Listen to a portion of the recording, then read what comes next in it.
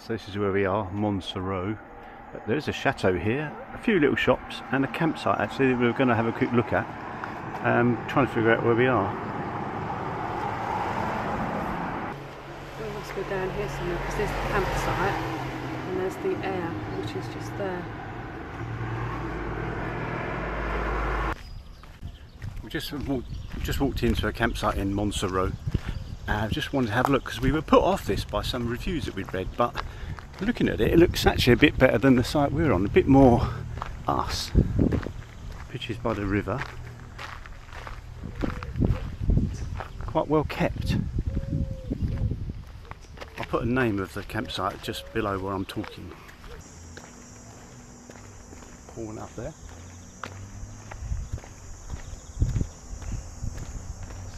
Some say it's like little. I see what it means. I mean, there are British fans here, but what the hell? It's better than what we are. Yeah. It's nicely kept. So there's a site there, Camping de Illiers, and down there is the little town where we just walked from. So the two sites, the one we're staying on and the one we just walked around. We think the one we walked around was much more our cup of tea. Now, one of the reviews we did read was that it was said it's like Little England there. There's a lot of British tourists there, which, I mean, there were, but that's not actually a bad thing, is it, necessarily? And you've got a little walk into quite a nice little town, a few bars, whereas the Flowers site we were on is a bit more commercialised and family orientated. That's what you get with last minute booking and reading reviews. Because you don't know who's written the review, do you? Obviously. Scruffy, unkept. Yeah, the site we're on is a bit scruffy. I'll show you around it anyway.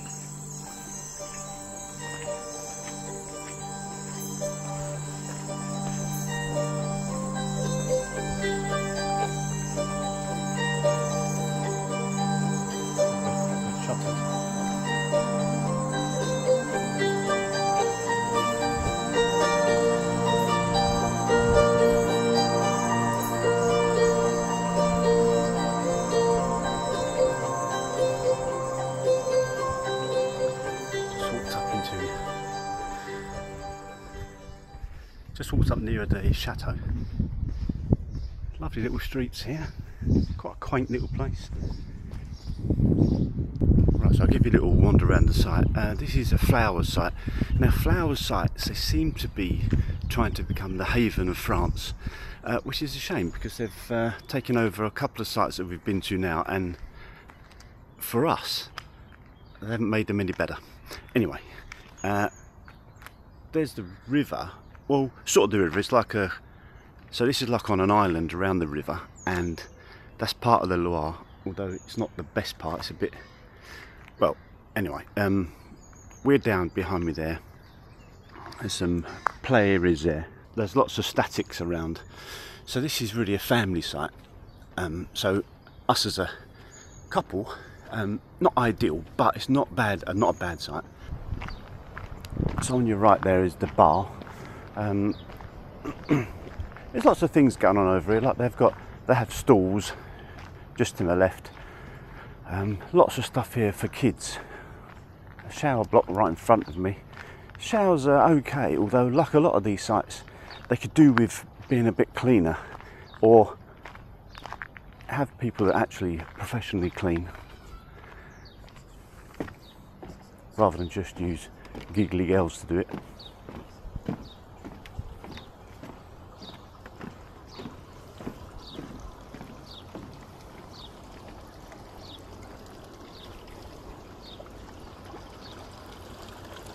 So there's the pool, not the biggest, but decent bar there. Not been in it myself. A kids play area, inflatables around. We had difficulty getting on this site. Twin axle, the old scourge of the twin axle. Now on their website they say nothing, but apparently if you ring up they don't allow twin axles. Now I asked why, and they said it was because of the size.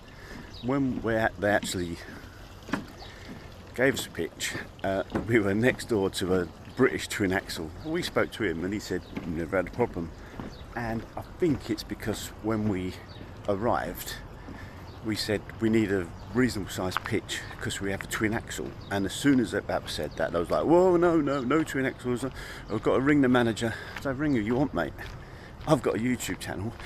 Actually I did, for the first time ever I did say that, because I said to him, well, if you explain to me why you won't let twin axles on, I will tell my subscribers why they shouldn't come here with twin axles.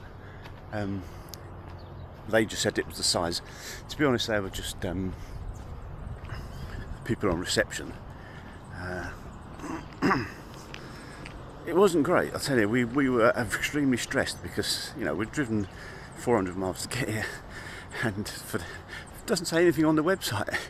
Why? Well, I don't understand this. A lot of French sites are like, well, a lot, I won't say a lot, some French sites are like this. They don't want twin axles, but they won't say on their website that you can't bring twin axles. And it'd be a very easy thing to do, wouldn't it? So, I don't know. So that's reception behind me. There, that's where you check in. There's a chateau. And here is an air for you motorhome boys and girls. It seems to be reasonably well used, but there are often spaces.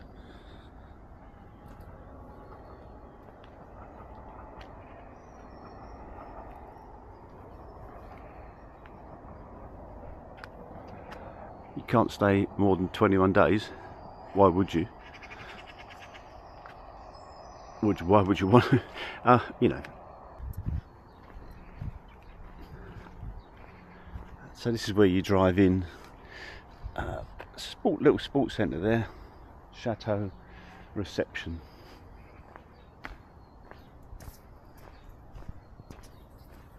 Access is easy enough, if I'm honest. There's no difficulty getting in. So this is where you drive in. Reception up there. And that person thinks I'm all weirdo. Maybe bike hire, €10 a day, €10 half a day, €15 for a day. Again, if you've got a motorhome, you need to get into town. The town is well, I'm told it's about 25-minute walk, 5-minute drive. So I just took you to the swimming pool area, which is on the left. Now down this hill is where we are pitched. A view of the river there. As I say, it's not, you know, the actual Loire. I think the Loire is much wider, but it is. But we're on an island here, so surrounded by the river. Bins there. Motorhome service point there. That's where we've been getting our water from.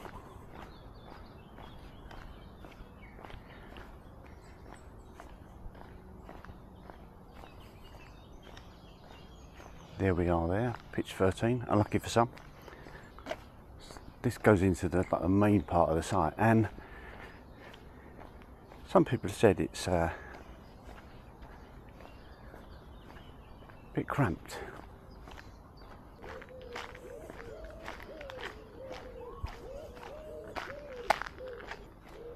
Toilet block to my left.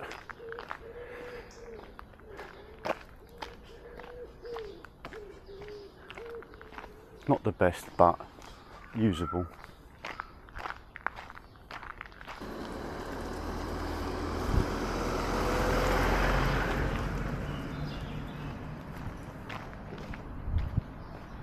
Fair amount of British here.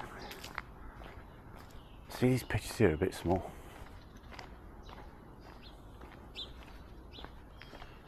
Don't allow twin axles, but size of that motorhome in front. It's not to do with size, is it?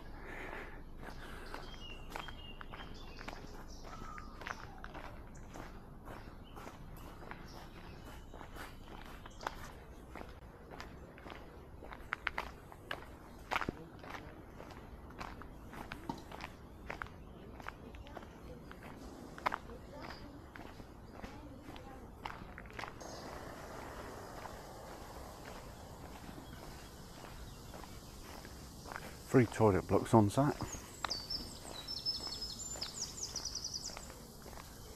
Back now up towards our caravan. It's early in the morning, so I'm talking quietly. Overall, not a bad site, but I mean, good for families, not great for us, to be honest. Thanks for watching. Hope you enjoyed the little tour. See you in the next one. This is quality caravan vlogging.